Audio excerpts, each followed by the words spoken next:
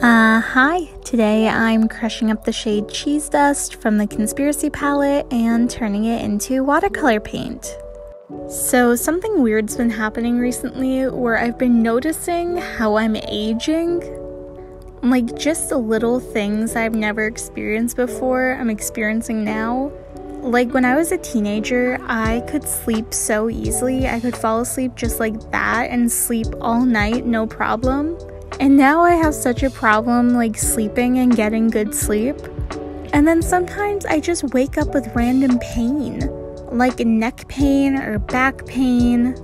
I also found my first gray hair the other day. And I'm like, I'm only 21, what's happening? Then my dad explained to me that he was fully gray by the time he was 25. So, fun things to look forward to.